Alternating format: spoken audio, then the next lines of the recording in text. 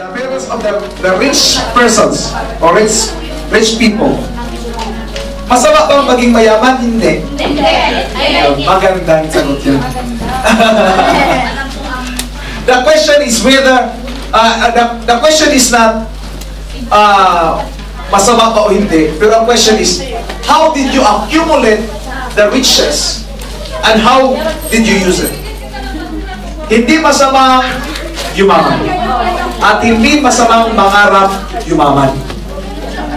Remember this, that if you feel guilty when you are discussing million will never arrive to your door.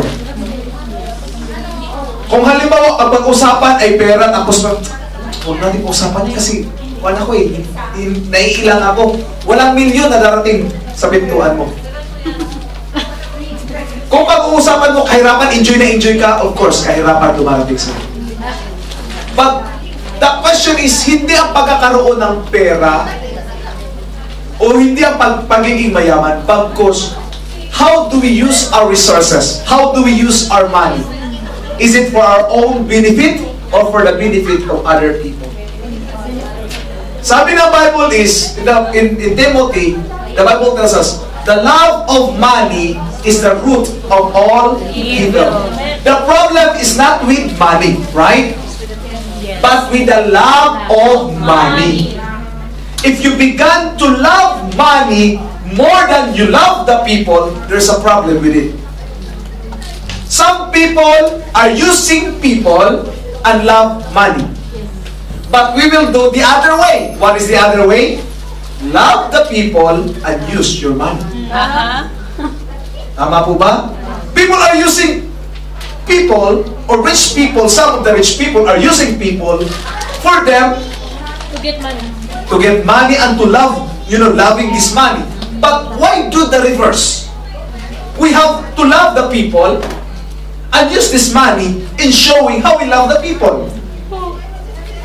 Masama ba kung halimbawa, Sister, niya bigyan ng Panginoon ng 1 milyon dahil kailangan siyang mag-finance ng pagpalagay natin home for the aged?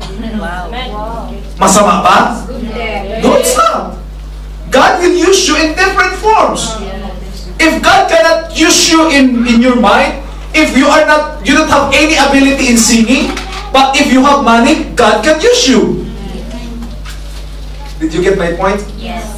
Kaya sinabi niya, you rich people, he said, it's time for you to cry and wail and and shout during the day of judgment, because you take riches from the poor. Anong ibig niya sabihin? Ito po, the principle, the law is different. It's not about getting. It's about giving. Getting is opposite to the law that is given to us. When you give, you will receive. The principle is receiving, not getting. Did you get the principle?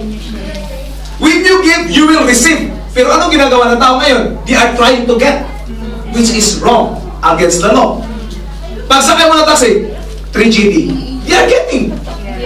Right? They are getting. They are not receiving. But if you give, you will receive. Did you get my point? If you want to be blessed, just simply give and you will receive. Say for example, if you are working, give the best that you can. And you will receive in return for the compensation. As compensation, right? So the principle is not about getting, but receiving. Say for example, if I'm giving for the people, for the poor, and I receive millions, because the Lord entrusts me of that, is it wrong? No, hindi. Kung meron akong 1,000 taong pinapakain, 1,000 sa sahuran, buong buwan, do you think 1,000 pesos a month income enough para sa akin? Hindi. Paano ko sasahuran yung 1,000 people ko? Piso-piso. Piso-piso? Meron pa taong tatanggap ng piso-piso sa sahod mo? No.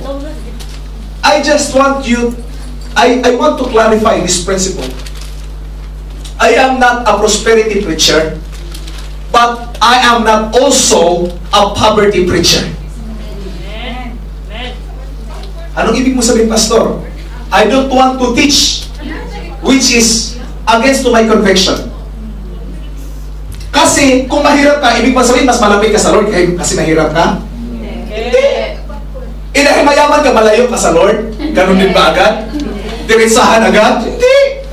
Hindi po ganun ang explanation natin kung matatanggap. But what we receive is so simple.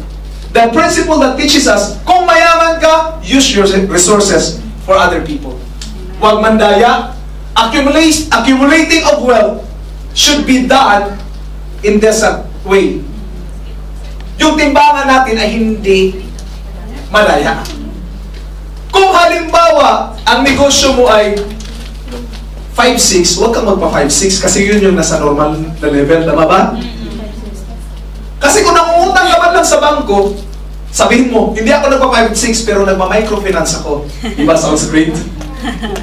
Hindi ako nagpapautang ng 20% ang tubo, 10% lang. Oh. Masama ba yun? Masama kasi may interest pa.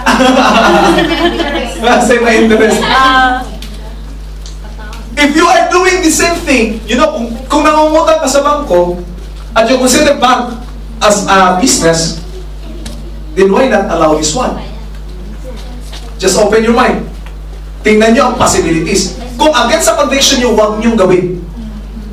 Klaro ba? Kung ang negosyo nyan ay against sa conviction nyo, huwag nyong gawin. Ay kung sa palagay nyo ang pagpapautang na ito, tanong mo lang, kung ako ang nasa kanyang kalagayan at ako'y mangutangan, gano'n ang interest, makakaya ko yan o kaya bayaran? Kung sa palagay mo, hindi niya kaya yun. Huwag ka nang magpautang sa kanya. Bigyan mo na lang. Pahingi mo. Bigyan mo na lang. Nangutang sa'yo ng 5,000. Huwag na lang, Pesos. Bigyan lang kita ng 200. Huwag ka na umayad. Yes. O, di ba? Di ba? Masama ng loob. Walang problema. You will also receive what you have given, right? Pero huwag mong gawin sa lahat, baka maubos yung puhunan mo. What I am trying to say, so simple. Pag patungkol sa pera, huwag kang yung mukhang gano'n na sabi mo, kaya nang pag-usapan to? Huwag, kasi matagal dumating yan sa'yo. Kasi minsan ikaw mismo takot pag pag-usapan ng bagay na yan. Ibig sabihin, just speak flow of that. Kung halimbawa, you have a problem with finances, admit, I have a problem with finances, and I want to start all over again. Right? Kung mahirap ka naman, huwag mo sabihin, mahirap na talaga ako. No! I'm bound to riches. Amen. Amen. You have... Can we just simply say to ourselves, mayaman ako? Mayaman. I am rich. Can we say in English, I am rich? I am rich. You were born rich. The potential of being rich is in you. The potential of being rich is in you. But the problem is the law. Oh yes, in you. Yes. The Lord didn't entrust us with these riches. Bakit? Hindi tayo napagkatiwalaan. Meron ba mga mayayaman pastor na Kristiyano? Yes. Marami. And I came face to face with them and they served me as a pastor different way than the poor ones. How did you know that, pastor? Nakita ko yung respeto nila, how they respect their pastor. When I came to their home, pastor, pasensya ka na, pastor, dito kayo, tuloy dito, pastor, ito yung room mo ha. Please! Pastor, pasensya na, pastor. Pastor kasi. Biglang magkabista, no?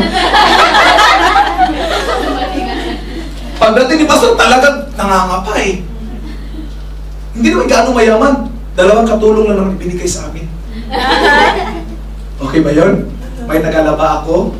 Ano ba yun? May nagaluto. Social. These are rich people. And I've also encountered these rich people. Hindi na gano'ng mayaman. 5 filling station lang naman ang pagmamayari. Gasoline station. Wow. 5 lang naman. Amen. Tapos meron isang restaurant. May isang coffee shop. Hindi ka mayaman. Pero pagdating namin doon, pagdating sa mga crusade, dito ka, pastor. Mga anak, dito, huwag palamya-lamya. Dito. Sila ang magsiserve, sila ang maghuhugas. Wow. Bongga. Yes, that's true. I've seen also people who are professionals enough. When I came to Pampanga, in that place, mga kapatid, during our conference, Nag-absent si principal at si doktor ng 3 days. Alam niyo bakit? Dahil nandun sa aming mga kapatid magsiserve daw para sa pagkain namin. At yung isang resort, may-ari ng resort, sinabi, ipa-close ang resort for 3 days. Kasi meron tayong 10 pastor na darating. Kailangan sila lang ang tao sa loob. Walang pwedeng makaabala. Nag-holiday for 3 days sila. And after 3 days, binuksan ulit. At yun, pinapasok yung mga bisita, o yung mga tao. Double pa yung income na inabot nila. May isa din ako pinuntahan, hindi naman gano'ng mayaman. Two-story lang naman yung building na kanyang, yung mga surplus, yung mga damit, mga ganun. Garments. Mga garments, two-story lang naman eh. Ako sinabi, mamili na kayo, pastor. Iniisip-isip ko, wala akong pera ng bayad. Dalawa lang yung pipiliin ko. Nung pagdating sa cashier, sinabi, pastor, bakit? Wala na, pastor, hindi. Walang bayad yan. Libre yan lahat. Kung kinuha mo na, libre yan. Ha? Alam ko lang, inayakapila na sa akin. Wala. Ka nang magawa. Nakuha ko, t-shirt na lang sa pantalon. Pag-uwi namin, kinamayan ako ng 1,000 nakalagay sa pulang envelope. Tapos pinasara yung tindahan pagka-after nun. Bakit? Si Pastor Ojie mangangaral. Lahat ng mga employee paakyat sa taas dahil meron tayong simba. Church, what I am trying to say, hindi masamang yumaman. Hindi masamang umangat ka sa buhay. Because that's the plan of God for you. Pero, kung yun naman ang dahilan upang babagsak dahil sa attitude natin, hindi ibibigay yan ng Lord sa atin. Amen? Amen. Kung ang maging cause ng pagyaman natin ay siya naman maging downfall ng ating pamilya o ng ating buhay, hindi ibibigay yan ng Diyos sa atin. Therefore, what matters most is our attitude. We have to check our character. The Lord is able, kaya niyang ibigay itong lahat ng nandito ngayon. There's nothing impossible with God. Kaya niyang ibigay yan. Kahit ngayon din. Kahit tayong lahat dito, bigyan ng tig-iisang limusin. Pero ang problema, saan natin ipaparo kung bibigay isa? Tama ba? Dalawang parking lot na meron tayo dyan. Church, what I am trying to say, riches or money is not the root of all evil, but the love of money is the root of all evil. Yun yung keyword natin, mga kapatid. Kaya kung yumaman man tayo, wag kung yumaman. Sa the time na yayaman na tayo, kasi kung walang imposible yun eh. May kung pa eh. The time na yayaman na tayo, wag nang kalimutan si Lord, maglingkod pa rin sa Panginoon. Patuloy ang ating paa na kayapak pa rin sa lupa, and show your respect to everyone you meet na walang pagbabago kung sino man sila. Maaaring mayaman man sila, mahirap man, hindi magbabago ang ating treatment sa kanila. The same, kung ano tayo, ganun din ang ating ipapakita pag yayaman na tayo. Amen po ba? That is a prophecy. Sinong gusto dito yayaman na? That is a prophecy. I am prophesying. You will no longer be a housemaid. Hindi ka na mag-housemaid. Ikaw na mag-hire ng housemaid. Saan mo mababasa yung pastor? Proverbs chapter 30. Basahin nyo yan. A virtuous woman. Maaga siyang nagigising kaysa kanyang mga katulong. Ibig sabihin, hindi pa rin siya tamad.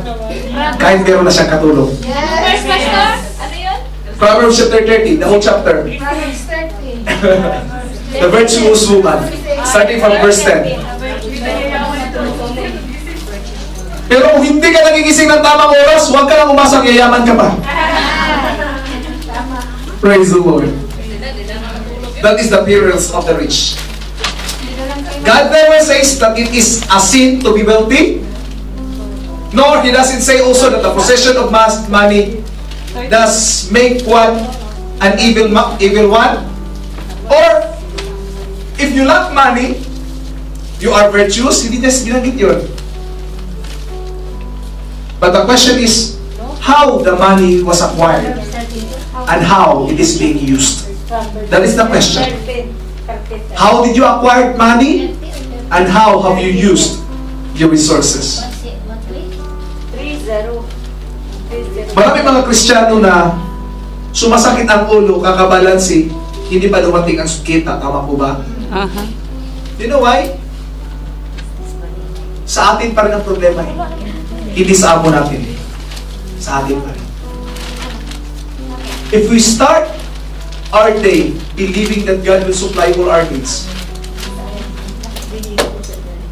at alam natin kung paano gamitin ito ng tama, budget, savings, every aspect of this, I believe God will reward us according, mga kapatid, sa ating paggamit sa pera yung binigay sa atin, pinagkaloob sa atin. This is about stewardship. If you are not a good steward, never expect that you will receive a bounty of blessing. Never expect. But if you are a good steward, then expect for God's blessing to your life. Bago ako magtatapos, tanong ko lang, yung kinting kinain mo nung hindi dumating yung pera kasi kunting gastos mo, hindi mo isinulat. Tama ba? Nawawala na yun. Bawat kinting na kinakain mo, hindi mo isinulat. Ibig sabihin, out of your budget na yun, ginamit mo. So hindi tayo naging magandang steward. But if we are using every amount and write everything down, you will acquire, you will have this blessing of the Lord. Kasi nakikita ng Diyos ang pagiging mapagkatiwalaan ka. Praise the Lord! Pakita tayo yung turo ko ngayon. Napaganoon kayo sa akin na tumpak ba? Praise the Lord. I hope that this help, mga kapatid. Sana nakatulong yung turo natin sa hapong ito. I hope nakatulong siya.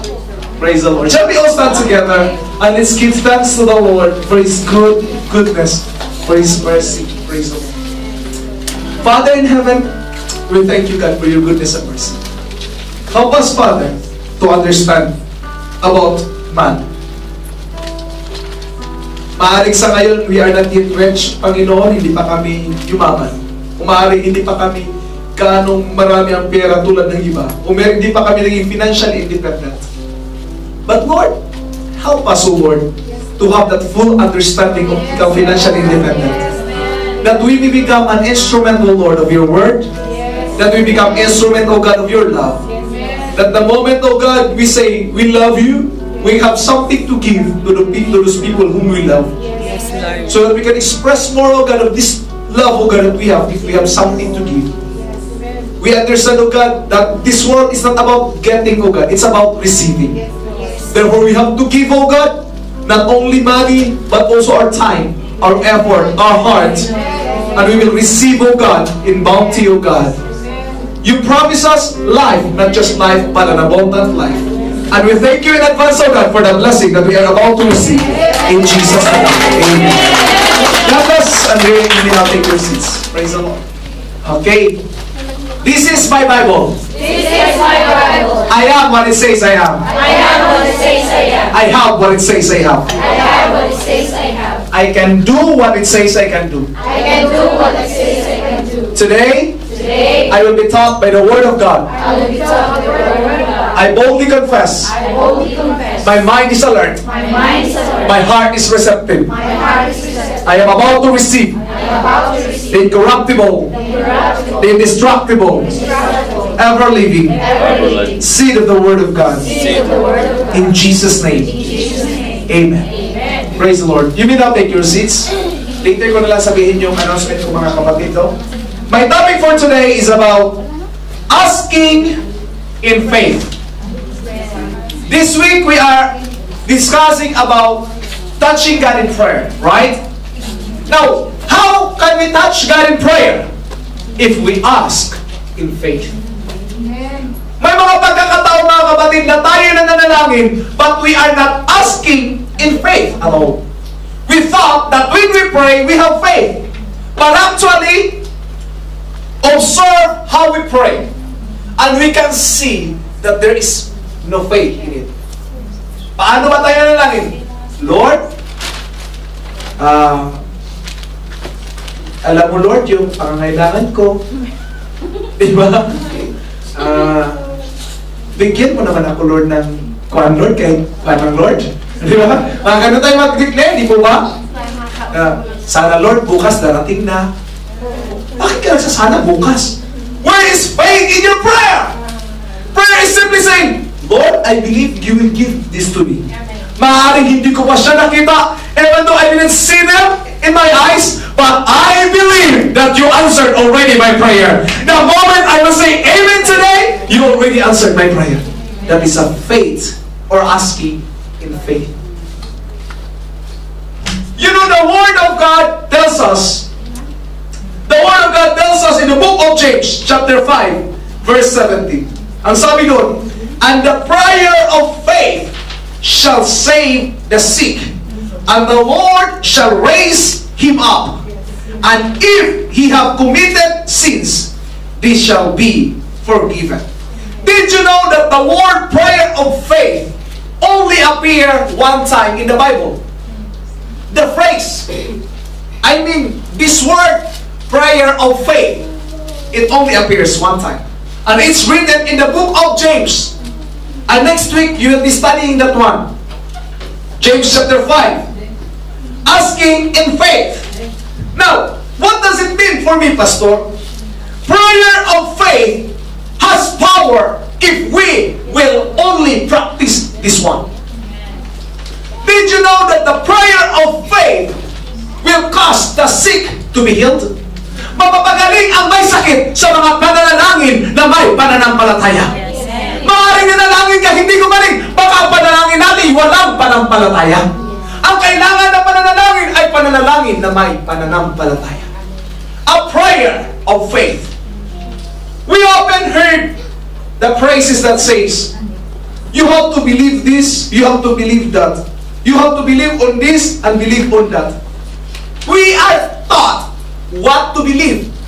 But have we heard the teaching on how to believe? Tinuruan tayo what to believe or on. We are taught to believe on this word. We are taught to believe on this man, believe on this and that. But we haven't been taught about how to believe. Maaring man din sabihin, madaling maniwala. Pero paano ba maniwala? Now let's discuss first the book of Hebrews, chapter 11, verse 1. The definition of the word faith in the Bible. Faith is the substance of things hoped for, the evidence of things not seen. Look at this. It's a faith that has a substance. It's not just a mere dream of mine that it will never occur. It has a substance. It will happen to the man who believes. Another thing, he said, the evidence of things not seen. It might be we never see the occurrence of it, but we have seen the evidences of it. So for example, naniniwala ba kayong may hangin? Do you believe that there's an air? Yes. Can you see the air? No. But you still believe. Yes. How will you know that there's an air? Feel. You feel it? Yes. You can see that grasses was, swaying, or moving. We observe that one, and we say, there's an evidence that there is an air. With regards to your prayer, Lord, I believe. You haven't said anything, right? But still believe. Yes. You might never see the result, but still believe in God. You may never feel that you are already helped, but still believe in the Lord. You may never see the result of your prayer, but still believe. What is your prayer today? You might be praying for healing. Even if you don't feel that you are healed, still declare, thank you, Lord, you healed me. Because the moment we declare that we are healed, that's also the time that we receive the healing that we are praying for. The Lord already moving in a way that we never saw. Maaring sa patingin natin, nakita ko yung Yung isang picture ba, na dalawa ng rabbit nagtanim ng carrots. Yung isa, malago-malago yung dahon eh. Talaga nagmamayabang pa yung isa, nakaganon eh. Yung isa naman, namumroblema kasi ang liit-liit ng dahon ng kanya. Pero sa ilalim, yung malaki yung dahon, ganito lang kaliit yung bunga. Yung isa naman, sobrang laki yung bunga. Pero namumroblema siya kasi sobrang liit. That is sometimes happening to our prayer. Sometimes we only see a small effect in our life, yet we never see what is true. Ano nangyayari sa ilalim? We never see what is happening within. We only want to see the outward. Remember that the outward things are only temporal, but the things that we never see are eternal. You might be saying, oh, he is blessed. Why? Because he has a lot of money. No, it's just an outward expression. You never see what is inside of that man or that woman. But the greater things are the things that are not yet seen.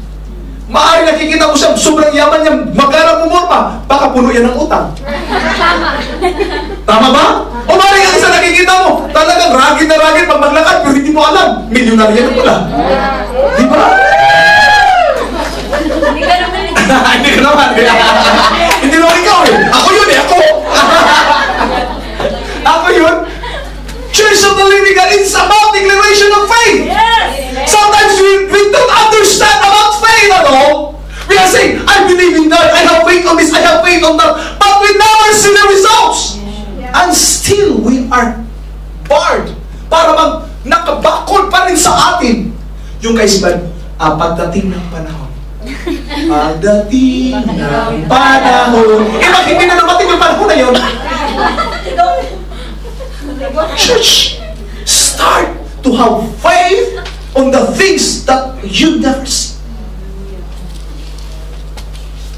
Faith is the substance of things hoped for. We are hoping for something. Ayaw ko na mga pastor, gusto ko maging practical. Yung nakikita ko lang, yung paniwalaan ko. O sige, maging practical ka na. Now, kung gusto mong maging practical, kailangan ka magbibit ng oxygen. Kasi nakikita mo yun. Practical yun, di ba? Mahal din. Magbabayad yun. Because gusto mong maging practical. But you know, if you really want to experience the abundant life in Christ Jesus, there's a bounty of blessing if you will only start to believe. Bakit napakayabang kong magsalita? Parang milyonaryo ako, di ba? The time that I will speak about it, parang hindi na rin ako nahihiya. Dati, parang ang feel ko, nayayabangan ako sa sarili ko.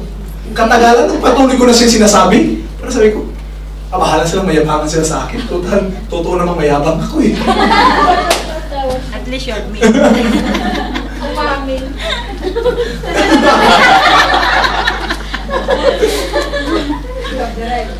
Church of the Living God. We have to start to believe.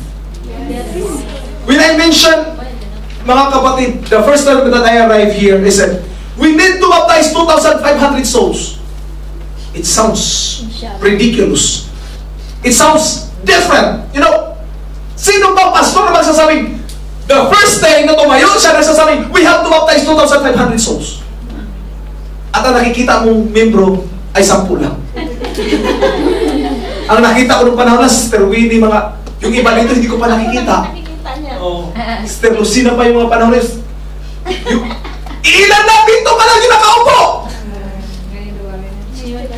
Now, the Lord has really blessed us. We are seeing 2,500. Nakikita ko, Pastor, maaari sabihin ko nakikita ko, pero physically hindi ko nakikita sa aking mga mata. But I believe that the Lord is able. He can do exceedingly abundantly beyond that we can comprehend.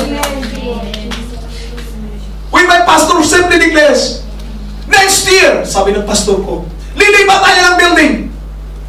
Sabi ng pastor ko, wala tayong pira, pastor. Mag-pray tayo! Every morning, 5 o'clock in the morning, ginigising kami. We are praying. Lord, give us 1 million, give us 1 million. Hindi na hinihingi namin.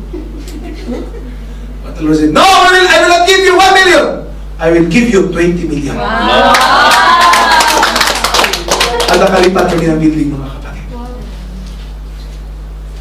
5, sariling building.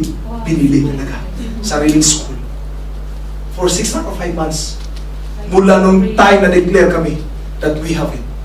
And my pastor simply says, shall we dance as if we are in the new building? Shall we worship as if we are in the new building? Yun yung ginagawa namin mga kapatid para kami mga baliw. Pero naniniwala kami sa kaya kami ng aming Panginoon. And I believe God will also be something in our life. If we will only have that corporate faith.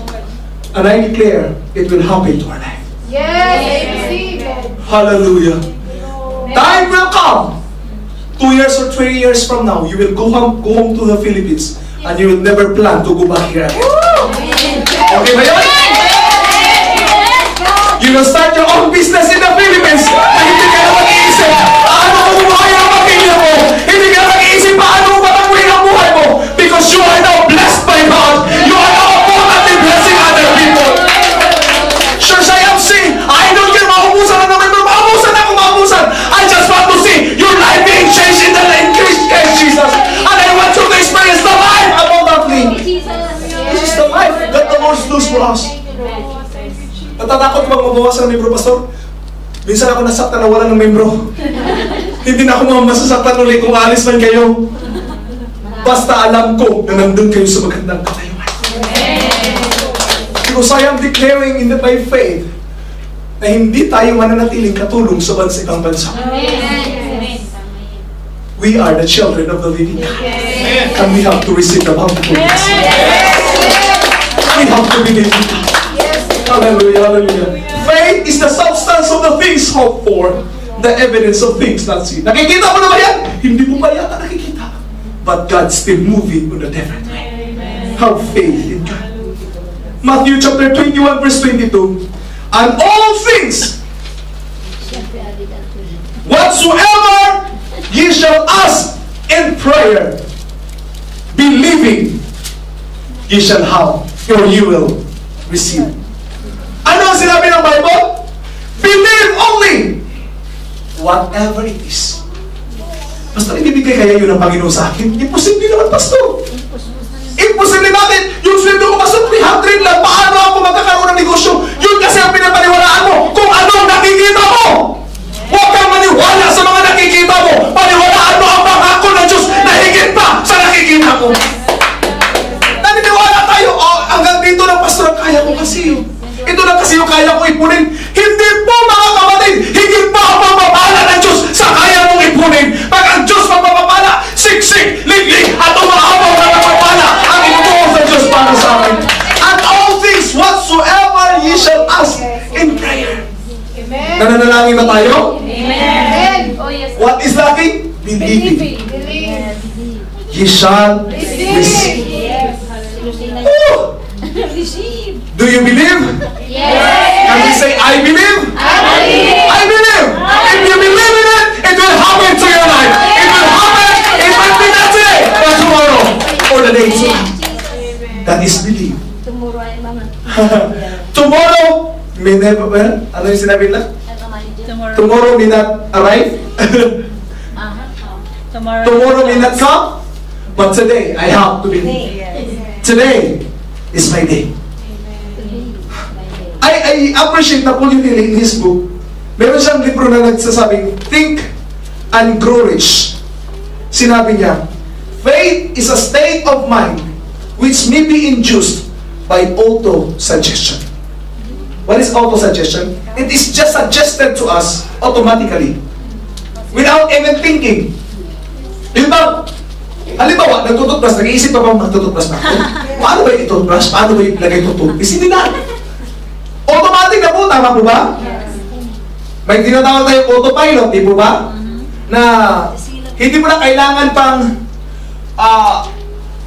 i-maniobra dyan. Basta na siya pupunta doon. Yun yung tinatawag autopilot. Auto-suggestion is simply saying us, nagsasuggest na siya sa'yo na hindi mo iniisip. That is faith. You just simply, oh, thank you Lord, I have it. I feel it, oh Lord. Ang lamig ng swimming pool sa bago kong bahay. Diba? That is auto-suggestion. You just simply feel it. Wow, ang lambot ng upuan sa bago kong sasakyan. Oh, kahit nakaupo ka sa kawayan. Describe that it is known about the principle through faith may be developed where it does not already exist. Have faith in yourself. Have faith in God. It's not only believing on ourselves, but believing on God. Sometimes we believe in God, but we don't believe that we can do something. We are over-dependent. Hindi mo kasalanan mga kapatid na manalangin. But sometimes, naging over-dependent. Alam ko, bubuhos sa Panginoon pagpapala, matulog muna ako. It will never happen. You're expecting for blessing and you're just sleeping, it will never occur. You know what is the word of God? Before we begin, you should be reminded again that faith is the eternal elixir. You know what is elixir? Elixir means an answer or a cure to every possible disease. Sabi niya, faith is an elixir. Posible ba yun, Pastor? I will tell you. I will read you scripture. Hindi scripture ito, ha? Quanto phrases, sinabi niya. Faith, panay faith ito. Faith is the starting point of all accumulation of riches. Faith? Accumulation of riches? Faith ang umpisa? Yes. And faith also is the means for every individual to receive his healing. Another, faith is the basis of all miracles and all mystery which cannot be analyzed by the rules of science. Yes. Naalala niyo yung babae? Sinabi niya, what do I want you to do? Sabi ng Panginoon, I want to be healed. By your faith, you are healed. Amen. It's about faith. Yes. Can you explain it? Can science explain that one? No! It cannot be explained by science, every miracle. But if one simply believe, God will do something, mga kapatid. Our part is to believe, and God will perform what He can do. We will do what we can do, and God will perform the things that we cannot do. What we can do? Faith. Yun nga lang ang ating magagawa, hindi pa natin gagawin. Faith is only known antidote for failure. Are you failing? Have faith. Kung dumarating man ang failure sa buhay natin, just simply have faith. Faith is the element, the chemical which we mixed with prayer. Tingnan nyo ha, author ito. It's a chemical. We mixed with prayer keeps one direct communication with the infinite intelligence, which is God. Amen. That is faith. It moves the mountain. If you have faith as small as the mustard seed, it can move the mountain. I am just amazed because someone gave me, his cup of serpent, what is that? Mustard seed. It's so small. And I'm thinking, this is the only requirement. This is amount of faith only required for moving a mountain. Ibig sabihin, kulang ko pala talaga yung faith ko. Nung ang sasakyan nila ay minsan nangangatog na o siguro munti ka ng mag-collapse. Sinabi na, Jesus, gumising ka! Kung hindi, mamamatay tayo! But what Jesus did? Sinabi niya, "O you of little faith." Pananampalataya pa rin talaga ang susi. Kung gusto mo, kung meron pa pangyayari sa buhay mo ngayon, na para bang binagyo ka, na para bang namumroblema ka na, have faith! Because the Lord says, "Oh, you little faith." God is able. He can do something great that we cannot do. Faith removes every possible limitations. I want to make it clear. Faith removes every possible limitations. What is your limitations? Ang kaya mo na siguro gawin, hanggang dito lang. Pero pag may pananampalataya ka, ito ang gagawin ng ating Panginoon. O di kaya ito pa, isang diba pa siguro, o isang kilometro pa, ang kaya gawin ng Diyos para sa buhay mo, if we will just simply believe. But how should I believe, Pastor? You are mentioning a lot of times about faith. Simple lang po ang faith. It is a habit. Start with faith promise. Lord, kung bibigyan mo ako sobra ng 5 GD sa sweldo ko, ibibigay ko yung promise ko na 5. Start with that. Regularly. O di kaya, pagdating sa bagay-bagay, pagkagising mo sa mga, Lord, naniniwala ako ngayon na hindi ako aabot ng 1 minuto may taxi na napapara sa harap ko. Just thank you, Lord. Just develop that. And just simply say, thank you, Lord. Have faith in every aspect. Bakit wala tayo? Kasi nag-aantay pa tayo ng malalaking pangyayari bago tayo maniniwala. Naniniwala ako, Lord, na bubuhos ng 1 milyon sa harap ko. Mag-aantay ka ng 1 milyon na bubuhos, kailan yun mangyayari? Your faith cannot be developed. Start with the small details in our life. If you want to develop this faith. If you want to work, you just simply, Lord, I believe that every person I meet today will show a smile to me. That's a simple faith. Then how can you do it? Do it daily, in a regular basis. And simply believe that the Lord will do something great in your life. It's not really easy to have really a big faith. When I started my business, ang kuya ko talaga hindi kumbinsido sa plano. Sabi ko, Kuya, I want to rent an establishment. Sabi ko sa kuya ko, in the center of the city. You know, sabi ko, in the corner of the street. Sabi ko, how can you find that place? You cannot do it. What is your money? How much do you have? That's the question, right? How much do you have? Yun minsan ang tanong sa atin. If we are planning for something, then how much do you have? Can you start? No, it will not happen. You know, alam mo, gusto ko magtayo sana ng negosyo na ganito sa Pilipinas. Bakit? May puhunan ka na? Hindi ka ba? Nagpaplano ka ba maalam? Wala na, pinara na. Wala na mangyayari. Oo nga, no? Hindi nga mangyayari. Disappoint you na agad. This is always happens to us. Sometimes we are asking, I cannot provide that one. But why ask a question? Bakit ka magtatanong? Can I provide this? Huwag ka magtanong, can I provide this? Ask the question, how can I provide for this? Yes. If you are planning for something, gusto ko magkaroon ng bahay malapit sa beach. Huwag ka magtanong, kaya ko kayo magkaroon ng gano'n? Huwag ka magtanong. If you want to develop faith, sabihin mo, how can I have that? How can I finance that one? They start to think. And start the heart of appreciating the things. It never occurs, Lord, ang sarap naman pala ng feeling na meron kang beach house. Yung feelings talaga, feelings lang naman eh. Kung sa feelings pala hindi ka na kumbinsido, huwag ka nang umasa na mangyari yan sa buhay mo. Sa feeling pa nga, alam, failure ka na eh. Have faith in God. Sinabi naman, all things whatsoever you ask Him for you. Pag all things, kasama ba doon ang helicopter? Yes. All things, say all. Yes. Okay. Limousine. Yes. Mansion. Yes. 1 million. Yes. All things. Sinabi all things eh. Pero bakit hindi nangyayari? Wala kang faith. Wala kang faith!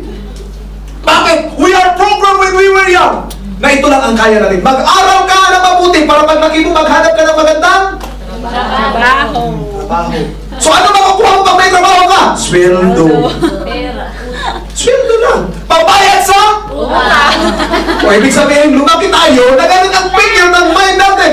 We never been taught na maglaki ka, gumawa ka na magandang negosyo para mag-income ka at meron maraming tao ka pwede matulungan. Maraming mga tao magkaroon ng trabaho para pamamagitan mo.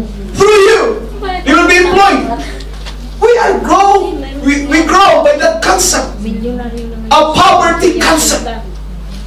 A poverty concept. But I want to challenge you as the children of the Lord. Do not live in the poverty concept. Why? I will tell you later. Next verse. There's one verse in the Bible that I really want to tell you. You have lived in pleasure on the earth and been wanton. You have nourished your hearts as in the day of slaughter. You have condemned and killed the just, and did not resist. And you not resist you. Next. What? Mali? 156. I'm sorry. 156. If any of you lack wisdom. Let him ask of God that giveth to all men reveal liberally. At ang kasunod noon, sinabi niya, I'm sorry, no, mali pala yung binanggit ko. Basta 1, 5, and 6. Upbraid it not, James. And it shall be given him. But let him ask in faith, nothing wavering. For he that wavereth is like wave of the sea, driven with the wind and tossed. What? Chapter 1, verse 5 to 6. I'm sorry. Nagabaliktad yung mga kapatid. Anyway. Anong sinabi ng Bible? Ang sinabi niya, kung wala kayong wisdom, ask from God. Now, in dealing with life, sometimes we don't have wisdom. Therefore, we have to ask God. Pero ang karugtong nito, hindi lang basta asking. Ang sinabi ng Bible, ask in prayer. And when we ask in prayer, let him ask in faith, nothing wavering. When you ask in prayer, do not waver. What does it mean, waver? Yes, never doubt.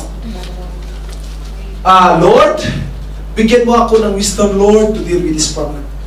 Tapos sabi no, ay, parang hindi yata dati ngayon yan. Wala yata. Walang ibig to. For he that is wavering is like a wave of the sea, driven with the wind and tossed. Alam niyo ba yung wind of the sea, mga kapatid? Ganun lang. Pabalik-balik lang. Sumasama-sama sa alon. You don't have really a firm foundation. If you don't have a firm foundation, how can you establish your life? Have you seen anyone who is a double-minded man who is living in riches? No. Wala kang makikita ang tao na mayaman na palagi nagdadalawang isip. Pag-umpisa tayo, wag ka lang, baka malugi. Di ba ka na, pag-umpisa, malugi na. Tama ko ba? Magkuhan tayo. Magpatay tayo, baka bagyuhin. Sayang naman. Church, it's about faith. Asking in faith. I hope na iparating ko ito. The prayer of faith is prayer that changes the things. It's not just the people. Because changing people includes self-will. But prayer about something or asking the Lord in prayer, it's not changing other person. Lord, baguhin mo naman Sister Erma, hindi ko pwede gawin yun. Because it includes self-will. Lord, baguhin mo naman Sister Vicky, Panginoon, yung attitude niya. I could never do that. Because it includes self-will. Siya pa rin ang mag-involve doon. But circumstances will do. How it is? Simple as Lord, you know my situation today. Lord, maaari hindi mo man baguhin yung ugali ng amo ko, pero baguhin mo yung sitwasyon ko ngayon. No? Na pag-dating ko sa bahay nila, Lord, everything will flow through, Panginoon, will follow. Na ang ganda ng takbo, Panginoon, nabigyan niya ako ng sweldo na tama naman, hindi naman kukulangin. Situation. You gotta change the heart of your boss. Right? You gotta just simply pray, Lord, baguhin mo naman yung amo ko. Because it involves self-will ng amo mo. What you can do, Lord, change me. Or either, Lord, change the situation that I have. Ngayon, ano mangyayari pag sinabi mong change the situation that I have? What will probably happen is this. The moment you pray for things to happen, and if you pray with faith in God, you can see extraordinary things, mga kapatid, na hindi mo nakikita mo. What do you mean, Pastor? The things that are eternal. Believe on the things that God can do when you pray the prayer of faith. You can have healing for your body, wisdom for your mind, and even a good job if we will pray in faith. Before you get the wrong idea, the prayer of faith is not a magic wand that you will say, abracadabra. It's not a magic wand that you bring with you and say, this is my prayer of faith. And everything changes. Or it's not also a genie in the bottle. Your wish is my command. But the prayer of faith is a tool that we can use to implement God's will in our lives. Through the prayer of faith, we can have the things God desires for us if we will pray in faith. Is it the desire of God to live an abundant life? Desire ba ng Panginoon niya sa atin? Yes. Desire ba ng Panginoon that you will be prosperous wheresoever thou goest? Binanggit niya yun. Is it also the desire of the Lord that no weapon forms against you will prosper? Yes. Is it also the promise, or is it also the desire of the Lord that blessings will follow you and will overtake you? Yes. Nakasaad yun sa kanyang salita. Tama po ba? If it is written, it is the desire of the Lord. That is the will of God for your life. Therefore say, Lord, I am praying for your queen. Kalooban naman itong Panginoon na magsasuffer ako sa karamdaman eh. Hindi yan ang promise ng Panginoon sa iyo.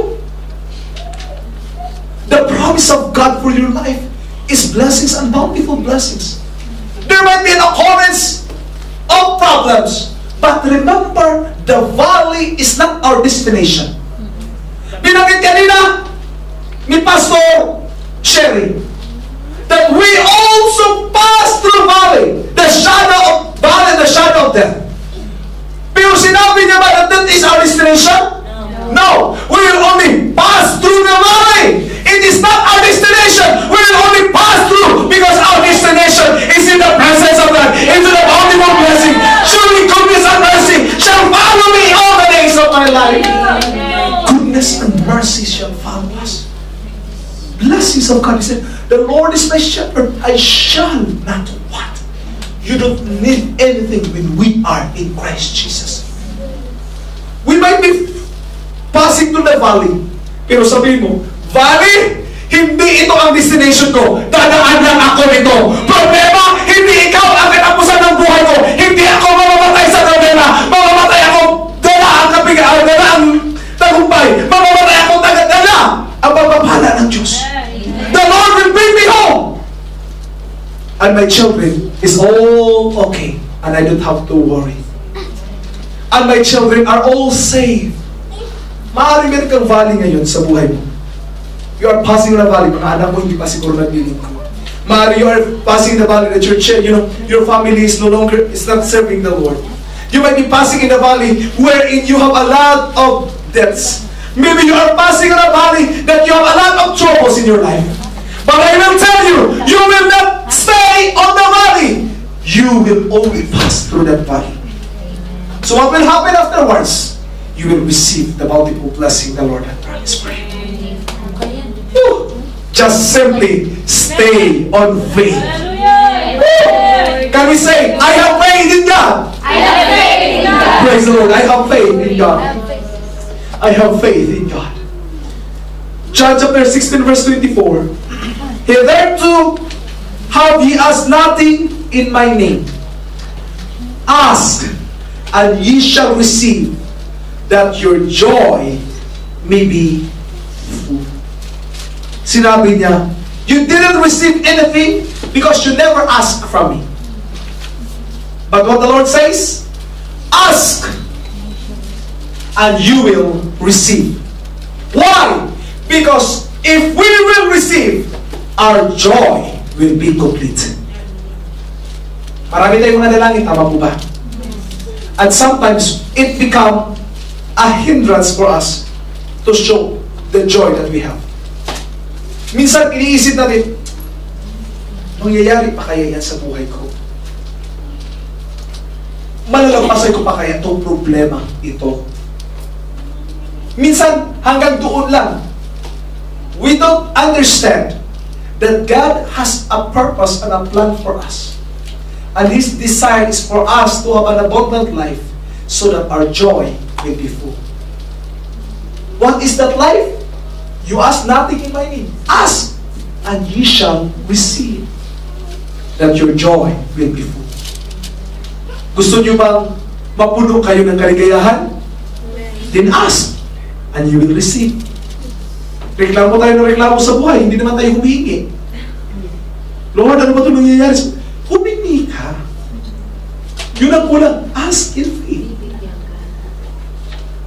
John chapter 14, verse 12. Starting verse 12 hanggang 14. What does the Bible tells us? He said, if you can see me performing miracles, you can do the same.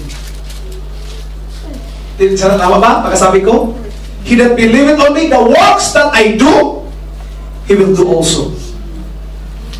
Does the Lord perform miracles about money? Yes. Does He perform miracles about the lame? Yes. About the blind?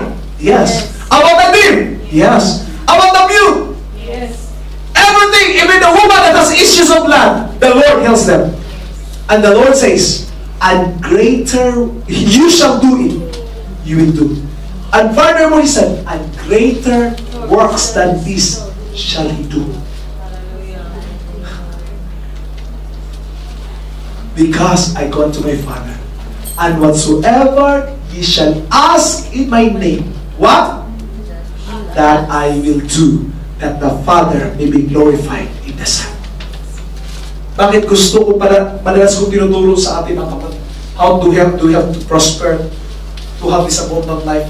Because that the Lord may be glorified in our life. Because if we are living in the life that is not glorifying God, paano natin masabihin, yan, Sister Juan, pinapalo talaga yan. Saan siya nakatira? Doon sa quads, doon sa liplip, doon sa ilalim ng tulay. Pinapala ba yung ganun? Ilalim ng tulay nakatira? No. What is the blessing? Or I'm not trying to say na kailangan kang yumaman talaga para kang ganito. No, I'm not saying that. What I am trying to imply in this message is so simple. When we are living in Christ Jesus, we have to live the life that is pleasing. Yung hindi nakakahiya. Na pag nakakita ka ng tao, hindi ka naging katawa-tawa, na hindi ka naging cause ng trouble ng community. Pagkos ikaw'y naging bababala, hindi ikaw ang nangungutang sa unbeliever, pagkos sila ang mamungutang sa iyo. Nakakahiya, Kristyano ka, ikaw nangungutang sa unbeliever? Tama ba? Yes. Ako yung Pag ikaw nangyari din niya sa akin. And I was rebuked by a member 5 years ago. Sabi niya, Pastor, ko wala yung member, ay ka-member mo. member mo na kabigay. Hindi tayo ang mangungutang. Tayo ang uutangan. Tayo ang uutangan. Ibig sabihin, sobra-sobra ang pagpapala ang matatanggap mo na hindi mo na kayang ubusin sa iyong sarili lang, ibamimigay mo na lang. Sobra-sobra. You know what is sobra-sobra? It means sobra-sobra. Pag may nangutang sa'yo, hindi ka na nag-isip na bayaran ka pa niya. Did you understand what I mean? Yes. Sometimes sumasakit yung puso natin. Pag inutangan tayo 100, hindi tayo nabayaran. Di ba? Tagal mo na mabuhay, Pastor. Sisingilin ko pa ba, Pastor? Eh, ako na yung dinimanda eh. Kasi ako yung nangutang sa akin. Sa'yo pa yun. Sasakit ang dibdib mo. But what I am trying to say, if the Lord will bless you, He will bless you abundantly. Blessings will follow and everything you want. He wants you to be an instrument that His name will be glorified. If you shall ask anything, what is the following verse says? In what? In what? In the name of Jesus. He said, I will do it. Jesus! Help me with my situation. Have mercy on me. And the Lord will hearken to your prayer. Make mention of the name of Jesus and you will receive the blessing of God. Ask in faith and you will have it. We never receive because we don't practice believing in His name. We never receive because we never ask in His name. Last verse, Mark chapter 11, verse 24. Therefore I say unto you, what things you ever ye desire when you pray, believe that ye receive them, and ye shall have them. Sinabi niya doon, believe. Sabi, when you pray, believe that you receive them. Nandiyan na ba? Wala pa. Pero Pero naniniwala ka ba darating siya? Yes. You believe that you receive them, and what the Word of God says, ye shall have them. What does it mean? You might never see the buildings, or you might never see the prosperity that you are looking for. You might never see or never feel the healing that you are praying for, but still you say, Lord, I received the healing of God, and today I am healed. Thank you, Jesus. You might never see the prosperity in your life, but you simply say, Lord, thank you, Lord, that I have $1 million in the bank. I praise you for that, oh God. But never thank God that you have $1 million in the bank if you haven't tried to open an account.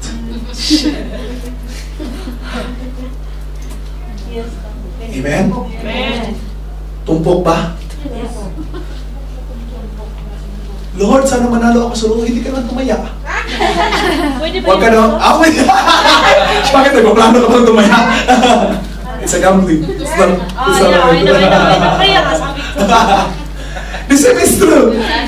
If you nagpaplano ka tumaya. Hindi ako ba? If you are desiring to have $1 million in the bank, start to open an account. Make an action of your faith. Have a desire. If you are praying for something, go for it. If you are praying that I want to be healed, do not simply lie on yourself and say, I still feel the pain. You said you are already healed. Stand up and start to walk as if nothing happens in your life. Mag-isip ka na parang walang nangyari sa katawan ko, magaling ako! Pagkatapos, minsan kasi ganito eh. Pastor, pag-pray mo ako, Pastor, kasi sakit na dito ko, kasi in Jesus name. Ano?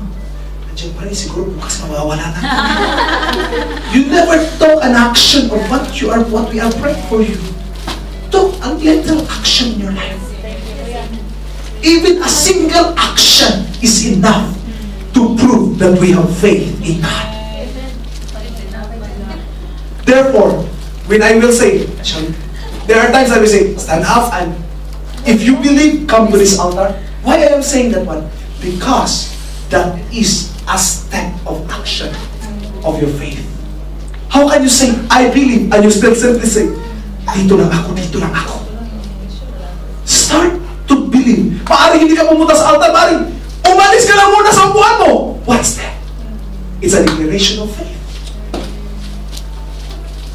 That you say simply, Lord, I agree with that preacher. I stand up today, I raise my hands towards the heaven. So if you believe in God, and I say, raise your hands towards the heaven, simply raise your hands and believe when you raise your hands towards the heaven. Shall we all sit together? Hallelujah. Do you believe? Amen. Hallelujah. Pray or ask in faith. Never just simply ask, Lord, give me this and give me that. Ask in faith, and it will happen to your life. Hallelujah. Through the prayer of faith, you can have healing of your health or of your body. You can have your wisdom. You can have a good job. You can change the situation that you have today in your family if you have faith in God. But it takes an action. Day by day. Now, I will ask you a question before I will end. What is your dilemma? What is your circumstances today that you want to change? Is it about your finances? Is it about your family problem? Is it about the way you deal with other people? I will tell you, there is an answer to that. And the answer is Jesus Christ. Hallelujah, Jesus. Jesus is the answer to all our needs. He said, whatever you ask in my name. And what is His name? Jesus. His name is Jesus. Whatever it is, make mention of the name of Jesus. And say, Lord, I believe in your name. I am praying in your name that I am healed today. I believe in your name that I will become prosperous. I believe in your name, oh God, that I will have an abundant life. I believe in your name, Lord Jesus, that I will have a happy family. If you believe in God, whatever it is, you might be praying also for the Holy Ghost. You want to be filled with the Holy Ghost. Gusto mo mapuno o mapuspos ng banal na Espiritu. Subalit hindi mo alam, pray the prayer of faith. Sinabi ko na kanina, it is a chemical that we mixed with prayer. Boom! A tremendous works or tremendous performance the Lord will perform to your life. You just have simply to believe in Him with faith.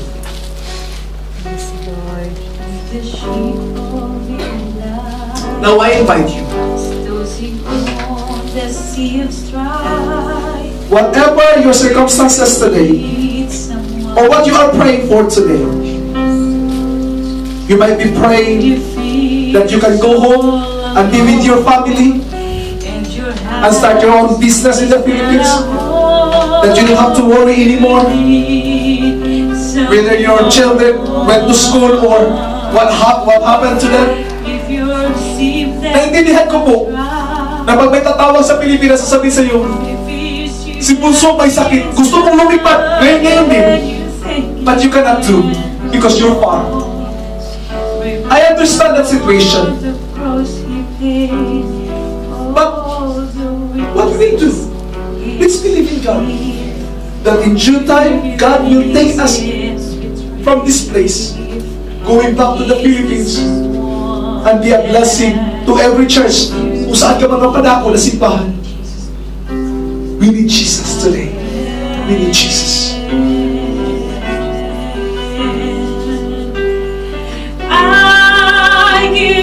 Mayroon ka circumstances ngayon, pumunta ka dito sa altar. This is my invitation.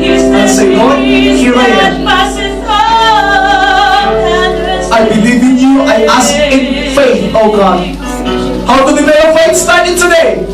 Declare by faith. I say, Lord, I thank you in advance. Para hindi mo naman nakikita ang result. But step up by faith. I'm declaring the name of Jesus. Giving thanks to the name of Jesus.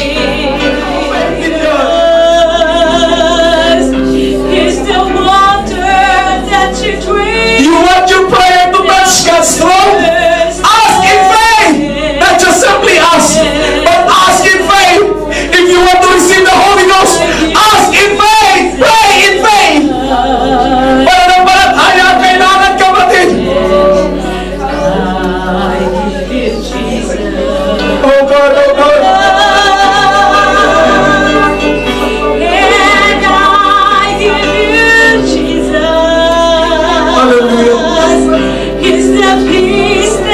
Conviction of life, if you live with faith in God, will be words with an eternity spent in God's presence. I give you Jesus.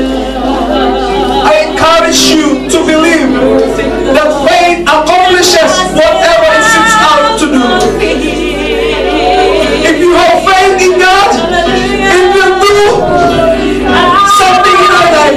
It will turn upside down of your situation today. First chapter 5 verse 2 says, for whatsoever is born of God overcometh the world.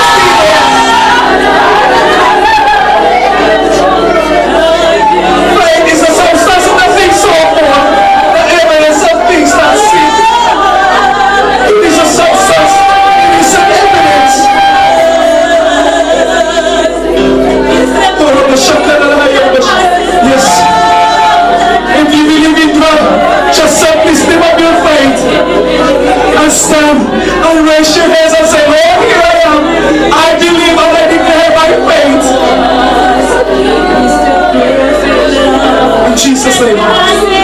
Believe it, your situation will change in Jesus' name. Believe it in Jesus' name. I declare in the name of Jesus. It's the water that you bring. I'll never thirst again.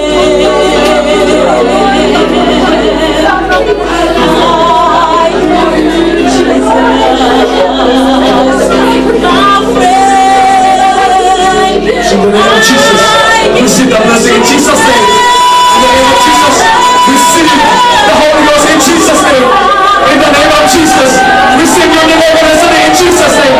In the name of Jesus, receive your healing today in Jesus' name. In the name of Jesus, faith, receive the power of the high in Jesus' name.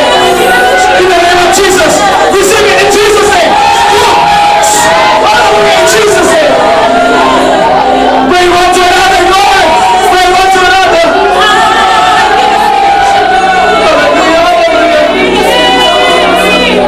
Thank you, Jesus. Thank you, Jesus.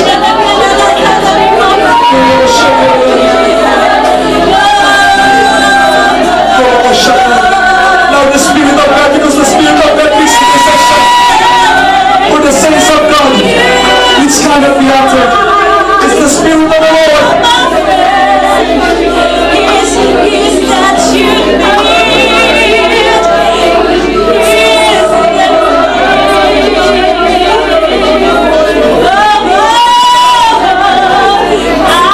I give you Jesus.